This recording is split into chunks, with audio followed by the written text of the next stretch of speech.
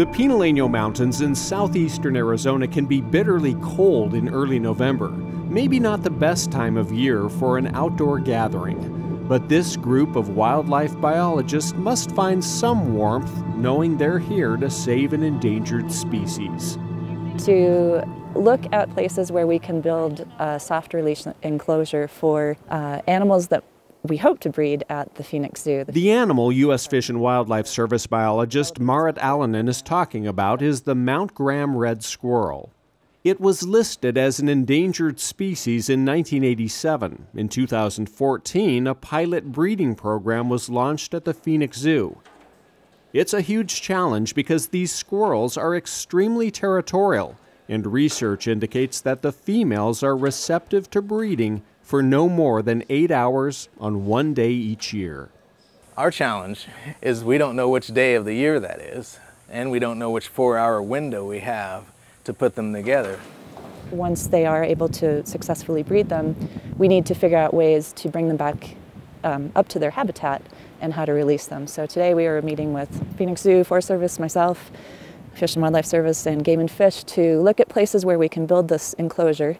And the soft release enclosure is essentially a structure which you can bring an animal to, have it sort of acclimate to its environment before you then release it into the wild. So over the course of time, hopefully we'll have, we'll have some squirrels that we can actually try to see if we can release them into the wild, and hopefully they'll be successful.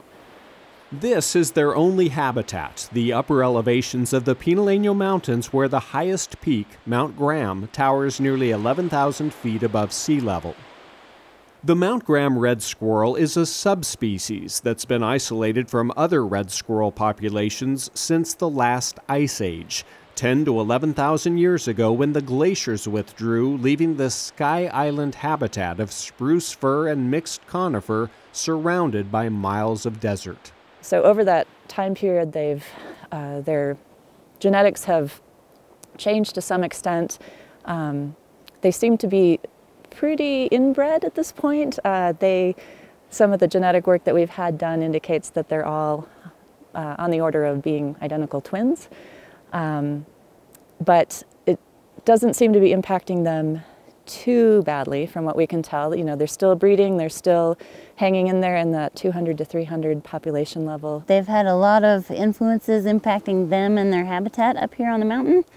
So we've got native insects attacking their habitat, we've got non-native insects attacking their habitat, we've had several large-scale wildfires occur within their habitat. Ann Casey, a wildlife biologist with the Coronado National Forest, says Mount Graham red squirrels have a lot going against them. They do, but they're also, they're a small mammal population, and that population seems to be behaving like most do. They go up and down. They rebound from several negative factors, so we're kind of counting on that to keep them going. But they're also doing what they can to improve the squirrel's habitat. One example is the Pinaleno Ecosystem Restoration Project. So if you look around, you can see that we're removing a lot of the trees. It doesn't sound like that would be good for squirrels, but what their biggest threat is fire. Landscape scale fire can take out large swaths of their habitat. And so what we're trying to do is restore the area to a situation where it will become resilient to wildfire, so it can actually have wildfires move through it in a more natural pattern.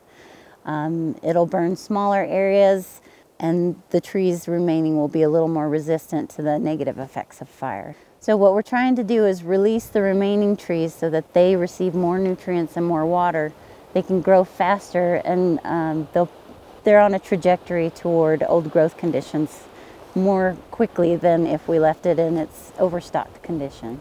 So that's the nest tree, that big old Doug fir there. A team of researchers from the Forest Service, Fish and Wildlife Service, University of Arizona, and Game and Fish has conducted an annual squirrel census since the late 1980s. Let's see, in 2014, the census that we do every year indicated that the population is 274. The year before that, it was 272. And in 2015, the number dipped to 263. For the last 10, 15 years, they've been sort of hovering in that 200 to 300 range for their population. These population estimates are based on an annual survey of active middens. We're at what's called a midden for a Mount Graham Red Squirrel. Essentially, it's this really big pile of cone scales and debris. It's a place where the squirrels will actually bring cones back to, and they'll bury them in the midden. They'll bring mushrooms back as well and bury them, and that's then their food source to get them through the rest of the year. During the winter, they don't hibernate, so they need food all year long. So this one is active. We did see a squirrel here just a little bit earlier. You can see some of the cones have been, chewed on, and the seeds have been taken out. This was a white pine cone. You can also see sign of feeding over on the log.